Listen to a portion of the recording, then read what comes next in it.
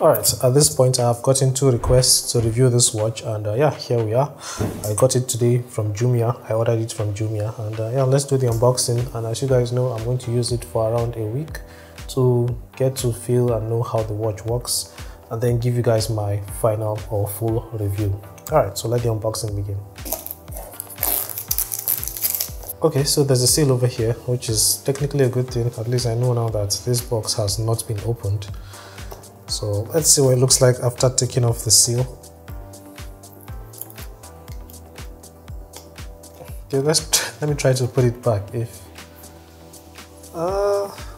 Well, at least there's a bit of damage over here, but some people may not notice it. Yes, let's keep going.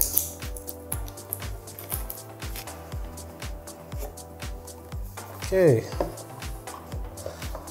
so here's the watch.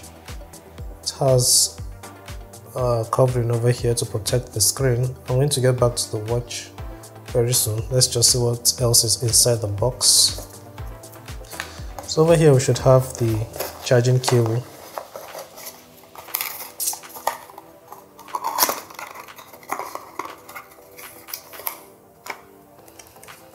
So this looks like the normal charging cable I get from most Oraimo smartwatches.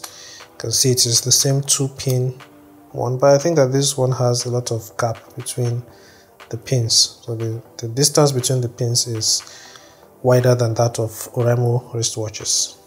Okay, what's here?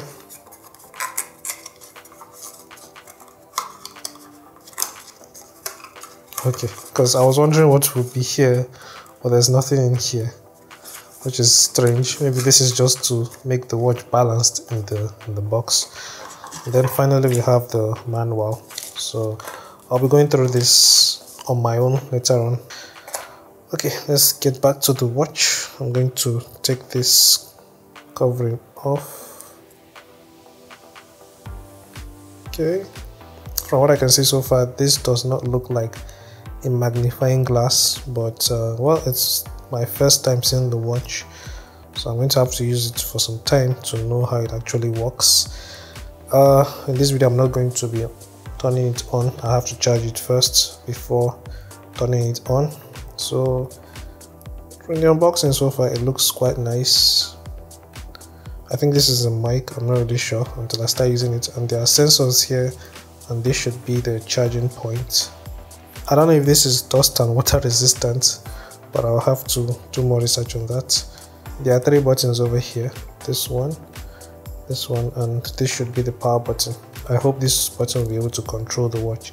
It sounds like it can control the watch, but I've been wrong before, so let's see how it goes. Alright, so if you guys want to see the full review, make sure you're subscribed to the channel. Ask me any questions you may have so that I can answer you in the full review, and I'll be seeing you in the next video. Take care and bye bye.